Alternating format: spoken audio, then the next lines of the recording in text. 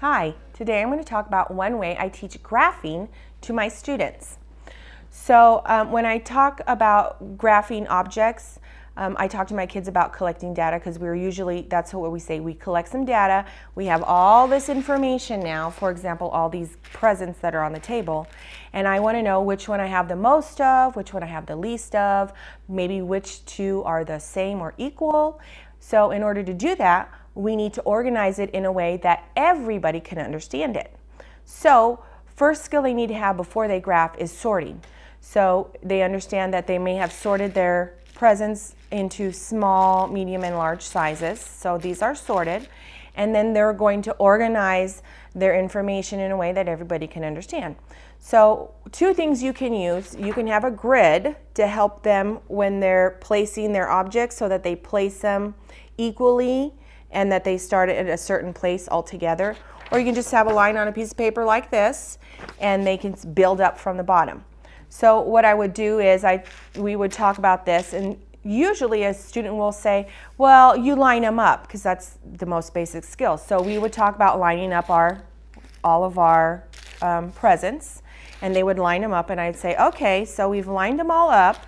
Here it is. Now, if you're trying to provoke some conversation, you might say this. Well, now looking at it, I would say that the most I have are, the largest number is my large, right? My large presents. And they'll say, no, no, no, because these are all squished together. That's usually what they say.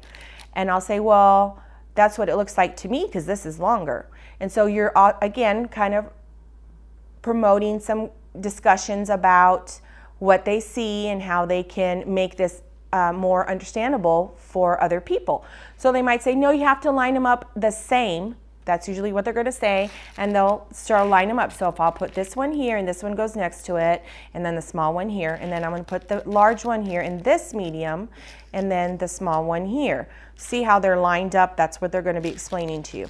And so they'll go ahead and do this. See, now you don't need any paper to do this activity as long as at least one of the kids mentions that they need to be spaced accordingly so that you can take a measurable count, really.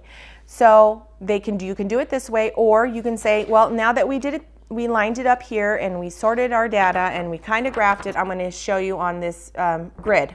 So then you would have the kids place it on a grid. They can each get a set of whatever kind of manipulative you use, and then they would just kind of line up their objects into their grid. And then I also explained that one object per square on the grid, okay? You can't double up. And so what they would do is they would line up their objects according to how they were sorted, and then they would say, well, I have the most on my graph is medium. I have 1, 2, 3, 4, 5, 6. I would ask for understanding. How do you know? They're going to say, I know because I counted and it's taller. And I might ask, well, which one has the least? And they may say, well, the small and the large are the same, and they're still less than the medium. So this can involve a lot of discussion, and it's really great to have them explain it to you in a complete sentence. And it's a really fun activity for the kids. And again, you can graph anything you want. So I hope you enjoyed this. Thanks.